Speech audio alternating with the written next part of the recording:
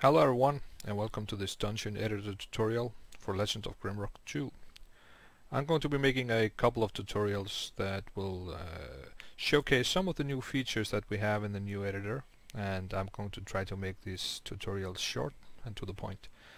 In this tutorial we're simply going to go over the interface itself and what new features we can find in the interface. So if we fire up the editor, we can see that it's almost identical to the first one, and I think the only new button is actually this one.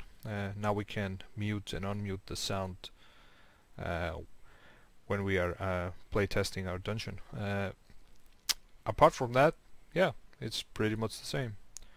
So let's go to File, New Project, and since it's a tutorial, I'm just gonna generate some name.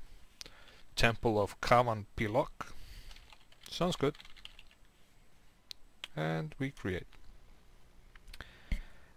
We have our standard room right here in front of us, and one torch on the wall. And if we play this, we can see that I'm in the dungeon tile set. And yeah, this is something that most people know from the first editor, but if we're gonna go full screen, we now need to press F. In the first one we needed to press Ctrl F, and Ctrl F is actually find now. And the find feature is pretty neat. I mean, some of the guys that have been making complicated dungeons or complicated modules, they know that we can have a lot of entities going on, and the control find is a happy addition to the arsenal of the modder. So it will list out all the entities or all the assets that we have created within our project. We can filter it by the current level. We can also filter it by type, and you can see over here that we have these are the same types that I have my assets over here. So if I want to filter by a door, we can see I don't have a door, and if we want to filter by monster, I don't have a monster. So another thing about this which is nice is that if I select something, for instance if I select the torch holder right here and select it, everything else will get maxed out. This will dim everything around the torch and just highlight the torch. So if you're looking for a specific entity, or if you're looking for something, it will be easy to spot it once we have this crowded with all kinds of entities and data. So that's good to know. To remove the mask, we simply select something else. We just click somewhere and the mask gets removed. We can also place the mask by hand by selecting something. If I select the player start, and I can use Ctrl H to put the mask on, and Ctrl H will take the mask off again. You probably noticed when I pressed the torch holder that I have a lot of components, and this is the new component system. It breaks down the asset that we have into components, and if you play this and take a closer look at the torch, you can see that I have, right from the get-go, I have a good control over what's going on, and here's of course where we will add some connection to it. You're familiar with this if we want to hook it to a script or hook it to something else. But what's interesting is that I have almost full control over every component. So for example, if I want this torch not to shine a light, I can simply take the light away, and now it doesn't shine a light anymore. So the torch is there, the fire is there, all the particle effects are there, but it doesn't shine a light. Likewise, if I take away the particles like this, we have the torch, we got the shadows from it, but the fire particles are missing. So the sound it's giving away also, we can make it sound less just by taking away the sound, or we can easily change the sound. And here we can just scroll through all the sounds that are have been defined, and let's just choose speech waves, for example. And I don't know if you can hear this, but now instead of the burning sound, the sound is actually, yeah, the torch is emanating beach waves, and so this is just an example of how this system works, and I think it's pretty neat. It gives us great control over what we're doing. Over here we got our asset browser, same as before, and except now that the assets have been categorized into much more detail. So for example, we can filter only by door, or only by food, only by herbs, and then we have something items. And for example, some of the herbs are of course items. So if black moss over here, if we go to items, it will also be listed under items. We got all our monsters here, obstacles, so you can easily filter by obstacles. The scripting entities, they have its own category. The spells, and this is something that I found amazing, is that all the effects and all the spells are actually a entity now within the editor. It's before we used to spawn them by effects or you know, create effects, but now they can actually be selected from within the editor. And if we take something like a flame wave, that one is cool. And you see, if I place a flame wave here, and if I refresh the dungeon, we will have a flame wave burning the whole party and killing some of the people. Let's click H to heal up the party, same as before. So that all the spells are actually, and all the effects are listed here as an entity, I think is quite cool. Then of course we have weapons, and like before, weapons are of course an item. So backbiter, which is a dagger, you can find that in both places, and missile weapons and weapon throwing weapons. One thing that I find interesting with this is I don't know if we can define our own filters, so that will be pretty neat if that was true. If I could put all my custom assets into their own category, so I can easily find them. That would be something I would find nice. So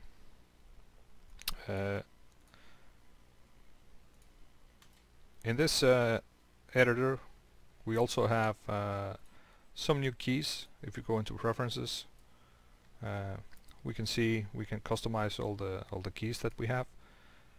I have changed some of these. For example, zoom in and zoom out. I have changed that to Ctrl plus and Ctrl minus, simply because that's what I'm used to from Photoshop and other programs. Rouse selection and lower selection, I changed those as well, simply to be plus and minus, but I think I haven't changed anything else. But you can go in here and you can change the keys to your liking. And speaking of which, zoom in and zoom out, that's something new. So now that we can have this, if we have fairly complex dungeons, we can now easily just hit our zoom in button and zoom out buttons, and we can zoom in and out of the editor, and it makes it easier to click something, and when items are getting crowded and our project is getting complicated, it will be easy just to zoom in and select the things that you need, and then zoom out again. So that's pretty cool. If we go into editing mode, if we click, we're going to edit our dungeon, this will actually change. Before, you were used to go into properties and you were used to selecting the tile set that you wanted to use for a given floor. That has changed. Now we don't select tile sets. The tile sets are all listed here, and they're listed as brushes. And it's quite easy to paint with the brushes. For example, whoa! That scared the crap out of me. I forgot we had the the fire thing here. I'm gonna delete it so it's not to give me another heart attack. So for example, if we choose a brush, I know that I'm using the dungeon floor now, but the dungeon floor tile, I choose that one, and you can see I have the left mouse button and I have the right mouse button, so I can choose different tiles for different buttons of the mouse. I'm going to select the dungeon floor tile, and I'm going to paint one right in front of me and refresh, and you can see now that I have just painted this tile as a dungeon floor tile and not the dungeon floor. By selecting the dungeon floor and paint over it again, I will change it back. If I want to paint the entire room, change the floor tiles of the entire room, one way to do it is just to paint it like this and just refresh, but if we change it back to what we had before, like this, and if we make the room a lot bigger, we just create this a lot bigger. This is how we used to do it in the old days, but I'm gonna show you in a moment something that I find quite nice, is that we have a fill option, meaning that if I choose a dungeon floor tile and if I just shift click with the brush into this area, I will change all the tiles at once. So that's something that will speed this thing up quite nicely. And I'm gonna choose the dungeon wall here and filter this out.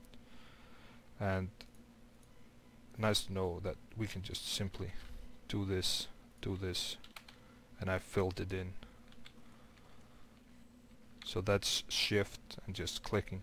So now I have different tiles here, so I can castle floorboard, I can fill this up, or I can change that back to how it was. If I change it to the floor tiles, I will have the entire room the same, and then I will fill the entire room. So that's something that is quite nice to know, and will make it easier. And of course, you can, if you want to draw a path or if you want to draw something, you can easily do that just by dragging the mouse and drawing around your room. So another thing to note is that the party we have will stay consistent between play and pause. What that means is now that I've taken the torch from the wall and put it into the hands of my first champion, that will stay that way, even though if I stop the preview and if I play the preview, you can see I still have the torch, and the first torch of course gets respawned over here, but everything I do with the party, that will be consistent throughout play and pause.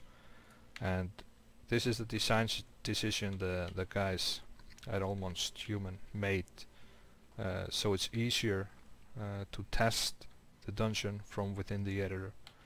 So if you were to create a huge project, and if you were play testing it, if you would see something, you would stop, you'd play again. The party, they will not lose their inventory, and they will not lose what they have already done. Of course the items that they have picked up will get respawned again, but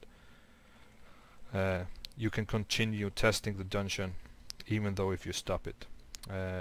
Also, that will mean that something like food meter, it will continue to go down in its normal fashion, and if I stop it and play it, it will not have reset the food meter.